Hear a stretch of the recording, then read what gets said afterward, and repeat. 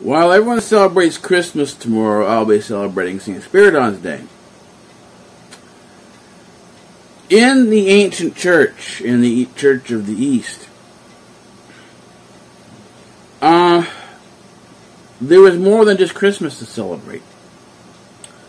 The West is left with just Christmas and somewhat of Easter, and that's about it. In the Eastern Christian Church, there were numerous saints, like Saint Nicholas. There's actually a day for Saint Nicholas. That's Santa Claus. That's December 19th.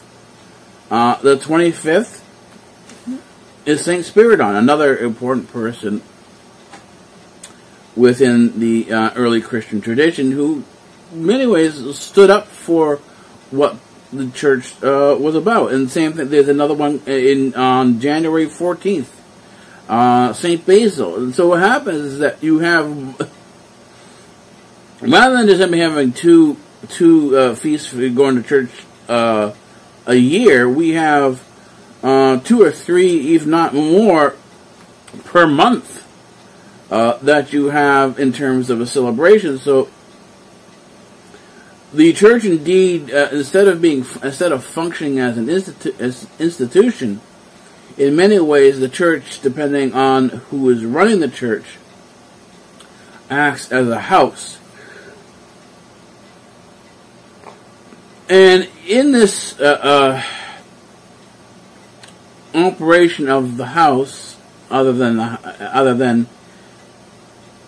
an institution, you have feasts. You have like family dinners. You go to a grandpa's house, or you go to an uncle's house or an aunt's house. You have a number of relatives you go to. You go to their houses. You celebrate a birthday. You celebrate something special going on in the family, or just maybe even a Sunday dinner.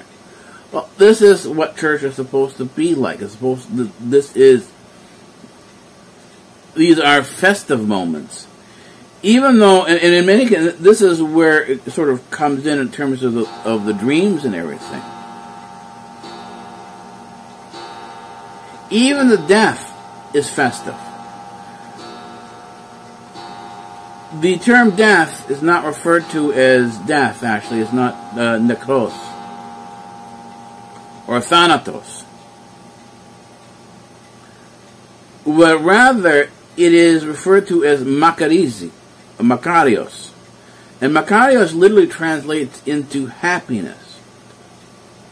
So it's viewed as a happiness because this is in many cases, this is the beginning of the day that you arrive in heaven. That's your birth. Our physical death is our birth into heaven, our birth into the house of the Lord, if you will. Or whichever house you're attached to. I'm attached to the house of St. Nectarius. And the house of St. Nectarius is within the house of the Lord, so I'll be born into the house of St. Nectarius, which is within the house of the Lord. As it's stated in the Gospel that there are many rooms within my Father's house. So there's your sort of your reference right there. And so there's no need to sort of, in terms of death, it's not the death you mourn, but rather the disconnect that you are going to experience with the person that you love.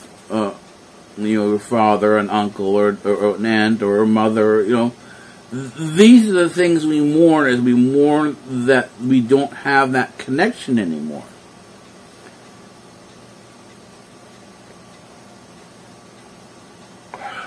And it becomes a complex thing. So, tomorrow on the 25th, because this is the opening vlog for the 24th, when everyone else is celebrating Christmas, I'll be celebrating St. Spiridon Day. And St. Spiridon Day is a fundamentally important feast within the church. Anyways, we're getting into this vlog, beginning of the vlog in terms of opening vlog, opening segment of the vlog. It is 12 hours and 2 minutes into the day of Thursday, December 24th, 2020. And we'll see, because I won't know for another 2-3 hours whether or not something more is going to come in the mail. That was a special delivery, so whether or not something more in the mail is going to come, I'm not necessarily too sure. But anyways, that's neither here nor there. But anyways, this is back to our discussion on our conversation on, well, death and dreams. Yes, there are certain cases where there are predictions, but they're very difficult to discern. It's not. I'm not sort of given a sort of a heads up. Hey, directly so and so is going to die. They don't. It's not a specific name. It's just the feeling. You have the feeling of death, and whatever emotion you have attached to it, that is present. Consequently, when something is going to go wrong in terms of the way the day is going to go, or even in the cases of the season, I'll have dreams that I call black dreams. These dreams, in terms of, because you do have levels of brightness in the dream, these dreams are very dark. They typically occur at night. They occur in very dark spaces, closed in, confined. And there is that feeling of claustrophobia. There's that feeling of being closed in. That sort of presents itself, but it doesn't present itself in a good dream. And you sort of dreams. Dreams talk about the emotions, and this brings in mood as well. So you have when the days are going to be bad, and I see this in terms of what I call my black dreams. When I wake up, I'm okay more or less, but I just have that feeling this is the black day. And typically, as you go around the black day, the different people you meet, everybody's pissed off, everybody's angry, everybody has something wrong going on. They're not in a normal state. They are in a state of agitation. And I've had this experience, and I know that this is going to be a black day. And this is sort of the situations that before COVID, before the Great Fart Panic hit, I had these dreams that the dark period was going to be a long time. That it was not going to be something short, not something quick, but rather something that we would have to sort of persevere through. And these are things that we talk about perseverance, we talk about our attitudes, sort of thing, our moods, our emotions. So while you can have sort of this fortune-telling thing where the guru, I'm going to tell you your fortune, or, I had these dreams about this, and I had dreams about that, and so they tell you about these, these great fortunes and stuff like that, foretelling the future.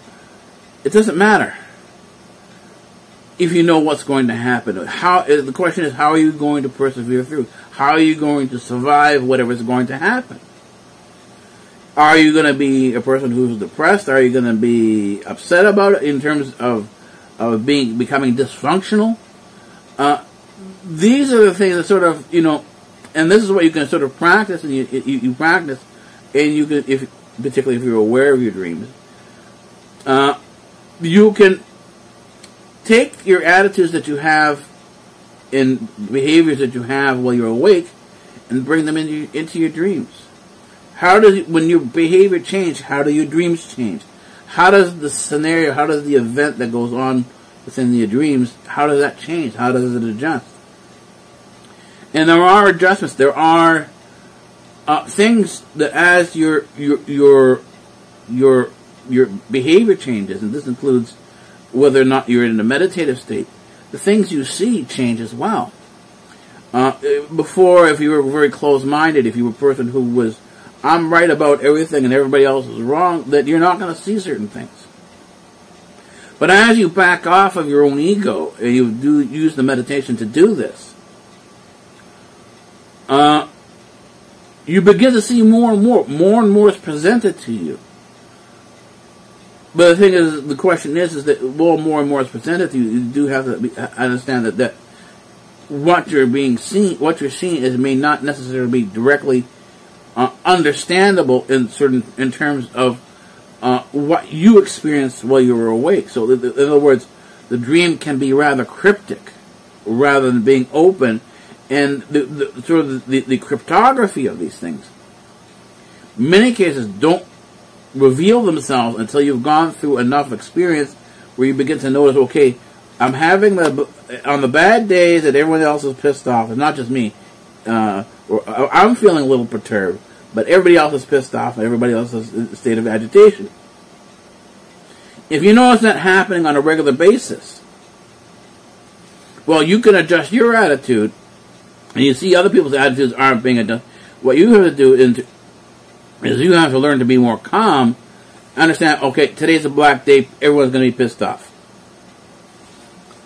And this is how you react to the situation, even though everybody else in that situation is in a state of agitation. You can pull your agitation off again. It's done through meditation. It's done through these practices. I mean, this meditation they're tools, they're exercises to deal with your centeredness, to deal with your calmness, your sense of personal being. But then, at the same time, you can use these practices as your calmness comes in, as your ego disappears, and this is what it's designed to do. You can start seeing more and more. You become more open to things. And the thing is, this is how the prediction occurs. It's not necessarily, it's not that bang, here's your one prediction, and this is the way it's going to be. It's over a period of time. That's how the cryptography kind of works. Anyways, I think that's going to be it for now in terms of our opening segment. There is a fair amount left to do for the day. I am going back to the dream world. I use the delivery to sort of move the gaming time forward. And that's why things are sort of a little skewed today. But then this is the way it always is. Something happens, it goes later. Something happens, it goes earlier. You know, it goes back and forth depending on what occurs during the day. So anyways, I will see you probably later on tonight, probably at the back research desk. That's the media room. The media room research desk. We'll see you back there later on tonight. There's the bus.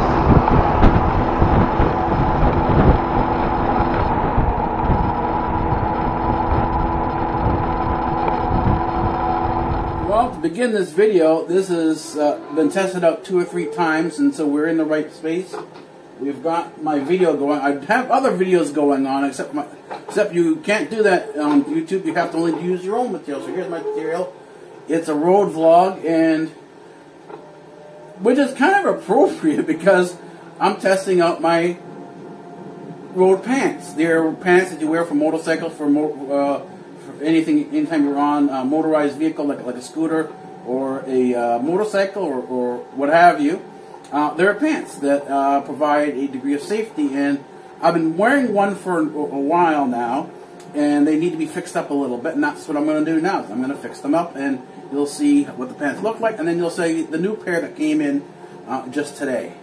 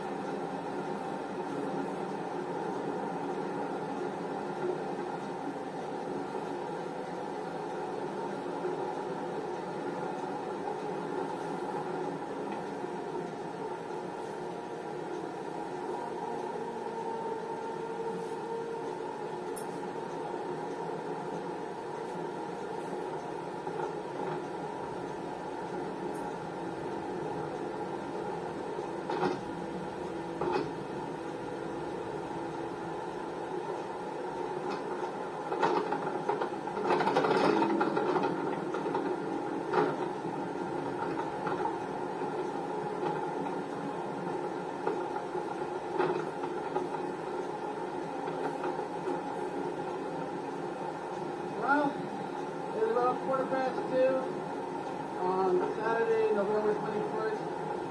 So we're a little bit 2 hours and 15 minutes into the day. And we're starting our weekend vlog as we're on the scooter. Normally we'll be starting it in the music room, in the music studio. But as we're on the scooter today, and we anticipated this, and no rain, decided to do the vlog on the scooter.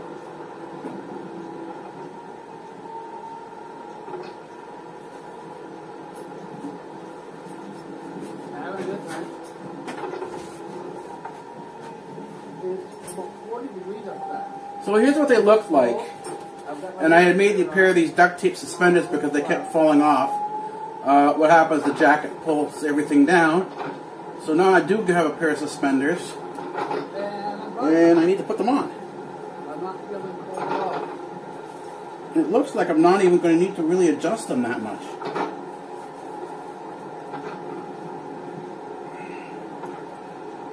Open the clips. Find a spot to put it. Now it's a matter of getting down the street, making sure everything's working okay.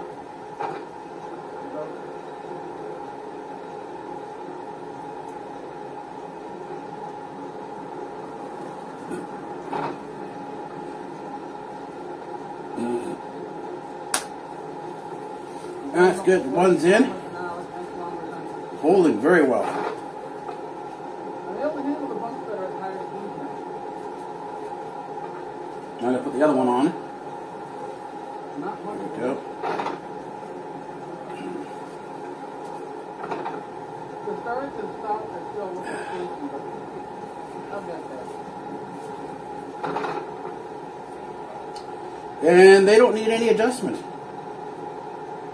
I'm a little more fatigued than I typically would have been, but it doesn't matter. Find that spot. The clip to go in. I think we never do that. There we go.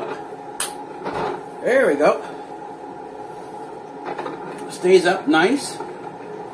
Here's the front. Here's the back. And no adjustments needed for the suspenders. Worked out very well. I have one more pair of pants, the one that just came in. I'm going to try those on and see how those work. Be back in a minute. The light is working. We cleared by it's cloudy up today, so no need for anything that's dark. And it's working very well. It's taking the wind out of my eyes. Good visibility.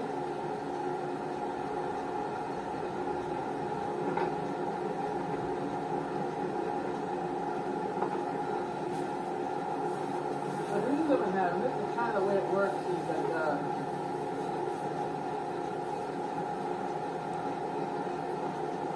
it's like going on a trip. I feel like every time I've woken up and been driving for 5-6 hours, gone on a road tour someplace, a road tour someplace, and I'm waking up and just take a bit of a break and, have some water, stretch my legs, and then back to it again.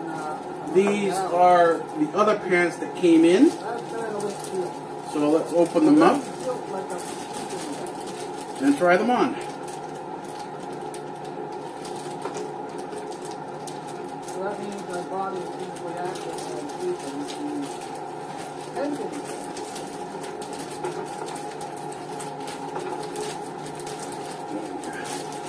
And you see the vlog, even at the speed I'm going, I've been able to vlog while I speak, vlog while I'm driving.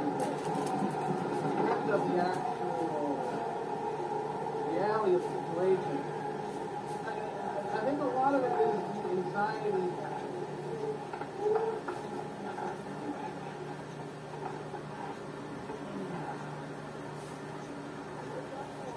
Huh? This is from China. All battery, yeah, all battery. Very nice. Yeah, I'm in second gear only, and I'm doing 45 kilometers an hour.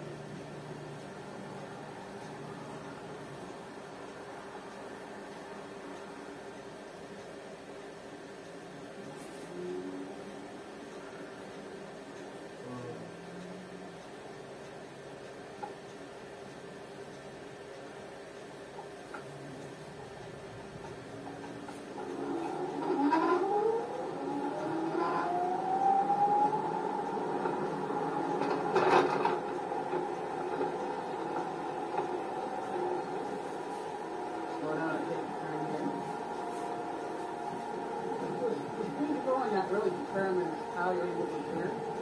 But you do have to slow down a significant amount in order to turn properly.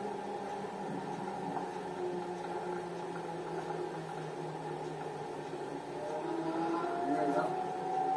Much better, much cleaner.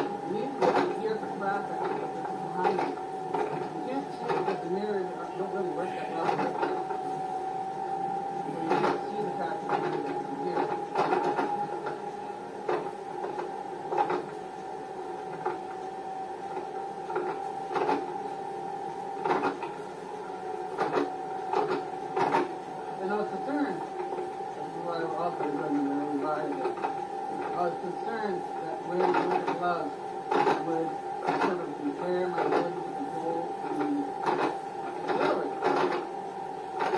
I need to find the control. And I'm actually doing the find control of the pumping system. I've got that find control. And be able to control the speed.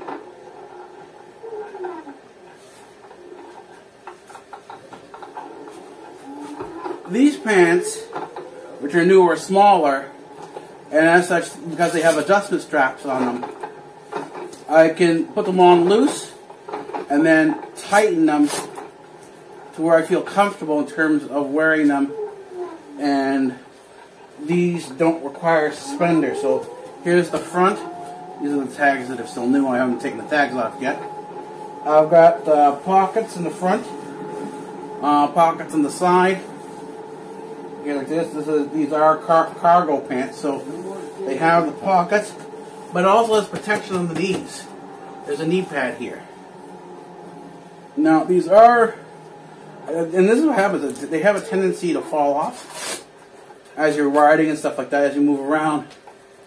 So you can tighten them. That's what I'm doing now, is I'm tightening it to make sure that it's nice and sturdy. If I need to, I'll probably, if I want extra security, I can get another pair of suspenders and put the suspenders on here as well. There we go. This is the front. This is the back.